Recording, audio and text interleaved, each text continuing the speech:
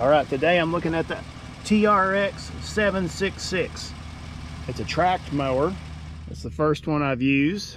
Normally I'm used to using the Skag. So it's got a Kawasaki FX 1000V engine on it, which I think is the equivalent to about 35 horsepower. We just got done cutting this field, and overall it did pretty good. It bogged down a little bit on me. You can kind of see where the grass builds up, but it's got a lot of cool features. It's got kind of like a spring system on these front wheels that absorb some of the impact. Semi-solid tires, so you won't get a flat up front. The spindles are sealed spindles underneath here. No grease points. The front yokes, they're sealed. Looks like it does have a spot that you can pull out, maybe grease once a year. You got a suspension seat on the unit up to 280 pounds. It's got like an electronic type start system where you type in a little password and hit start. This is a carbureted model, so it has the choke on it. 2 fuel tanks. Not sure on the capacity, but I'd be willing to bet it's at least 10 or 11 gallons. For all you smokers out here, you got a 12 volt, so you can put your cigarette lighter right in there. Let's see, here's your fuel, little fuel valve, switch between tanks, kind of like an X-Mark. It's got ROPS, roll cage. Overall, pretty decent machine.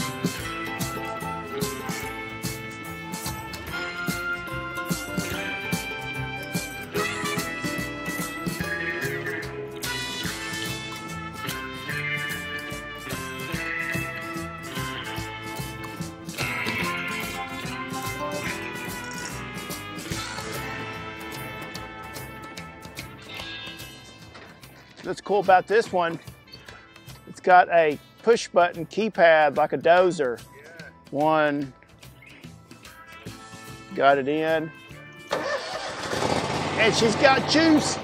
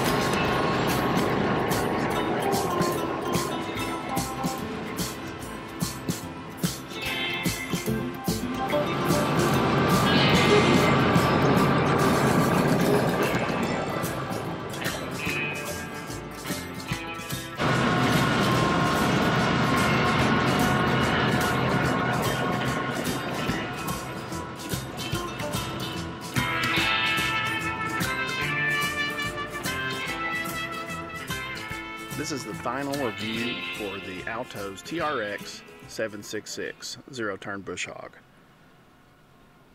To start out, the things I really like about this mower is the amount of horsepower that you get.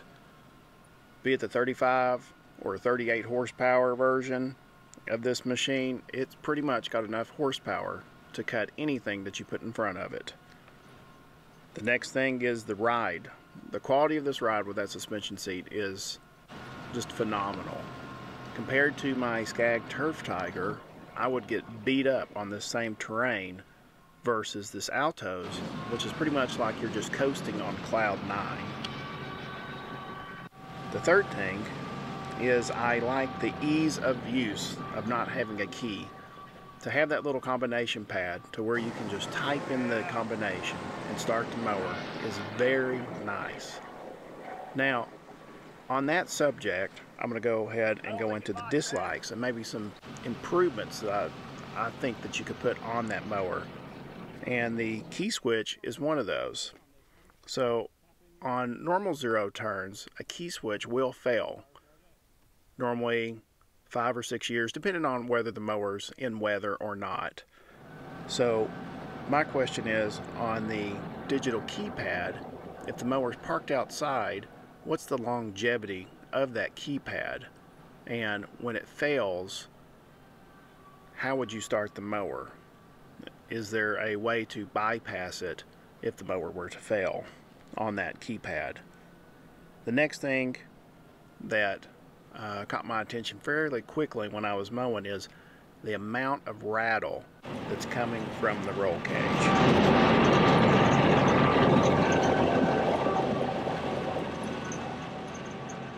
So basically the pin that holds the roll cage together just rattles constantly, and it's kind of like a high-pitched kind of rattle. You might be able to hear it on this video, but if there is a way to maybe make a spring-loaded retractable pin, or a pin that has a tighter fit in the hole, that might be nice just to cut down on that rattle, because when you're mowing for 2 hours or more, it kind of gets on your nerves. So the next thing is the visibility over the fuel tanks. When you're using this mower and going down the field, or if you're close to something and want to see where you're at in regards to where your tracks are on the side, you really have to lean over the mower to see where those tracks are located. So if they could maybe make the fuel tanks a little lower profile, that might be nice, just so you could see where your tracks are so you don't hit things with them. So the next thing, I noticed that the mower, even with this 35 or 38 horsepower engine, that it was still slowing down even in the high grass.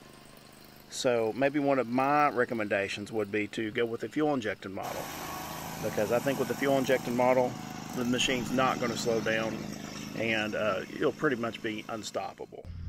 Just got done cutting a field with it. You can see where the buildup is.